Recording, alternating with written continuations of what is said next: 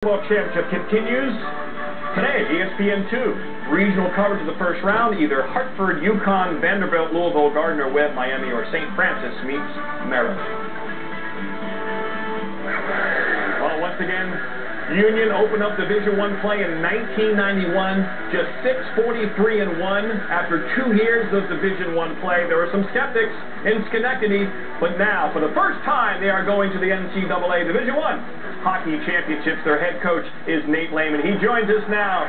Great crowd behind him in Schenectady. And Coach, explain the important factors in getting Union to this point, from D3 to struggling at D1 to now to make the big dance. What have been the important factors in your time there?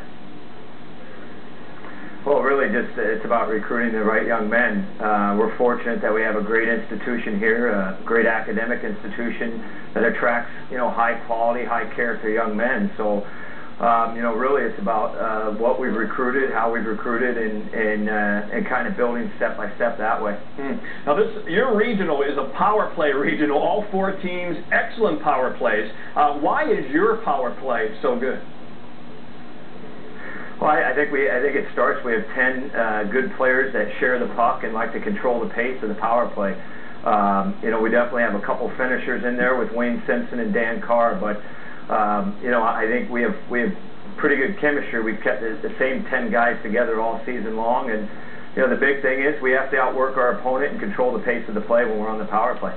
Yale is the #1 overall seed in the tournament. I know you play them. Talk about the strengths of this team.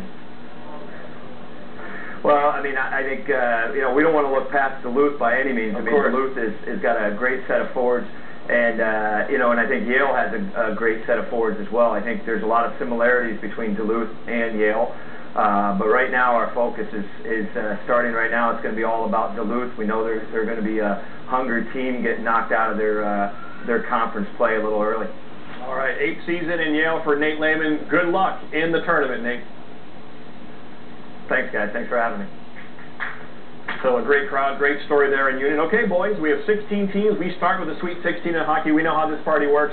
Barry, start with you. As you look at it in the field, how's it going to play out in your mind? I think the best team, the most talented team is North Dakota. I think they're giants. I think they're great skaters, and they've got Fratton, the best player in college hockey. And I like Yale. I've done a lot of the Yale games. They're a bunch of smarties.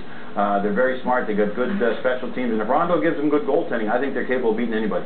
What do you think, Sean? I think it's going to be a BC-Miami final, and you're going to see BC win their 2nd title in a row with John Buccigross. He hasn't lost a game yet, and he's a super talent. And this team's loaded offensively, and I don't know if anyone can keep up with them with the speed. That would be 3 national championships in 4 years. And what about the Hobie Baker? It seems like it's coming down to Fratton and Mealy. What do you like? Andy Mealy, best one-on-one player in college hockey.